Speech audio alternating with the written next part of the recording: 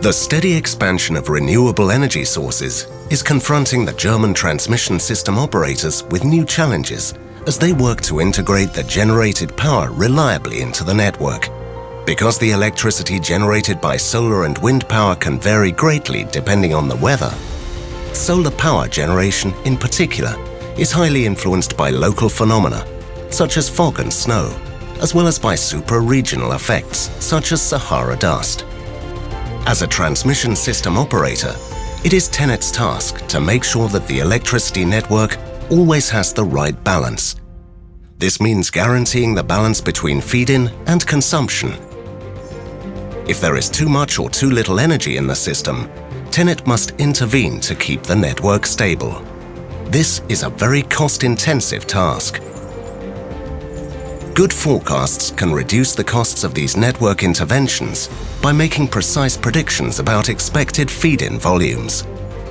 Therefore, precise nationwide meteorological assessments are just as vital as innovative IT solutions, capable of analyzing these big data volumes in real time.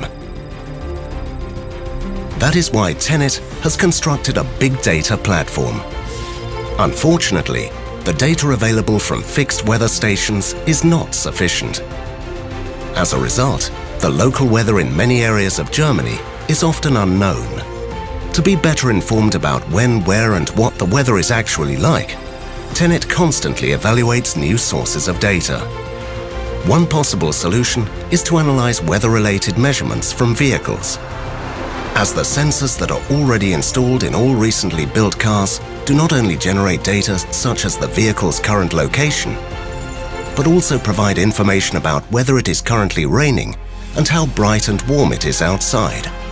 And they do it while traveling long distances at high speed, making it possible to cover large areas.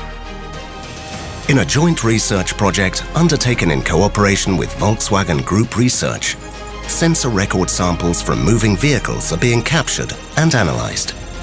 To meet data protection requirements, this data is aggregated to ensure it cannot be traced to any individual. This process also takes account of any interfering effects that could distort the measurements. For example, tunnel speed or the shadows cast by trees or buildings. All of this is happening in real time and has the potential to cover the whole of Germany in the future. In this way, considering the large number of Volkswagen Group vehicles on the roads, it will be possible to develop a nationwide mobile sensor network.